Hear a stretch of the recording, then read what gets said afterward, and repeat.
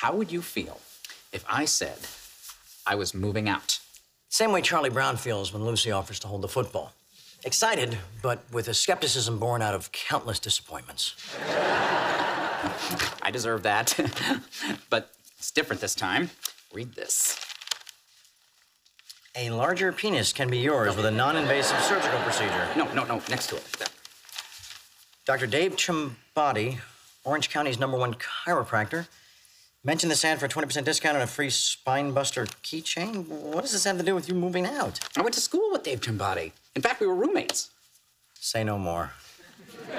You're finally out of the closet and shacking up with Dr. Dave. Will you stop? Okay, Dave and I had the same education, the same skills. We even started our practice at the same time. But he does 3 times the business that I do. You know why? He offers happy endings? Target market advertising. Is that another way of saying happy ending? No, it means newspaper ads, flyers, radio spots. Since Dave started doing it, his business has been through the roof. How much is this going to cost me? No. The question is, how much is it going to earn you? I'll stick with my question. Charlie, I am willing to let you get in on the ground floor of an amazing business opportunity. Still waiting for a number, Alan. $5,000. $5 grand? For 2, I could have you buried in the desert and still have 3 to get myself a larger penis. Oh, to be honest, that would just be gilding the lily. Come on, Charlie. With targeted advertising, I could double the size of my practice. Wow, a second patient. You're not listening. Once the profits start rolling in, I can move out. And once I grow boobs, I can start dancing the lunch shift at Lay Girls, Girls, Girls. I'm serious. This is a chance that could completely turn my life around. Did you ask Mom for the money?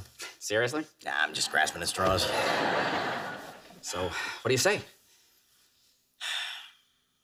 Okay, fine. I'll give you the $5 grand, knowing full well that I'll never see it again and wishing that it was you. Thank you, Charlie. Thank you so much. You're not going to regret this. You have $5,000 in your sweatpants? I prefer to think of it as 3 hookers and a Philly cheesesteak. Well, great. I'll be over in 5 minutes with bells on. No, it's just a figure of speech. But sure, I suppose I could try to find some bells. Okay, I'll see you soon. I gotta run. Her husband's at the meeting. Oh, Charlie, really? The woman's trying to build a new life with her husband, and you're gonna go over there to have an affair with her? You want this money or not? Give her my best. Oh, that was easy money. Hi, Mom. Do you have a minute to hear about an amazing business opportunity?